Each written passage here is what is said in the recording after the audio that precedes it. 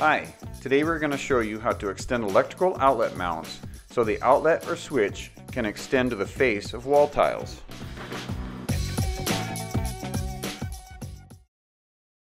When wall tile is installed around an electrical outlet, the outlet needs to be moved out flush with the face of the wall tiles.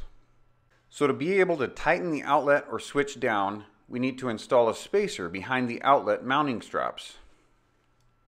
This product, or one like it, is sold at most hardware and electrical stores. It is a plastic spacer that sits between the electrical box and the outlet mounting strap.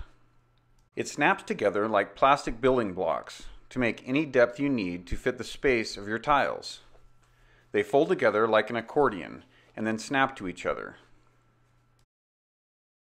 The first thing you want to do when working with electrical outlets is to turn the power to the outlets you are working with off. Then make sure your tester is working and then test the outlet to double check that the power is off. Click on this video link to learn more about shutting off and testing electrical circuits. Once the tile is installed, you can see exactly how big of a gap there is and then estimate how many spacers you will need. Then compress the stack of spacers together and test it to make sure it is the right thickness. You can add spacers or take them off to make the switch or outlet fit properly. Cut the remaining spacers off the stack and then set the spacers between the outlet and the outlet box. To install the spacers, you will push the outlet mounting screw through the hole in the spacer stack and start the screw threads. Do not fully tighten the screws at this time, so you will be able to get the second set of spacers behind the outlet mount. Repeat the process for the second screw on the outlet.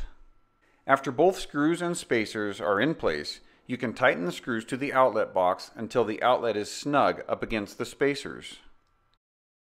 If the screws that came with your switch or outlet are too short to reach the handy box, then you can purchase longer screws in the electrical department of your hardware store.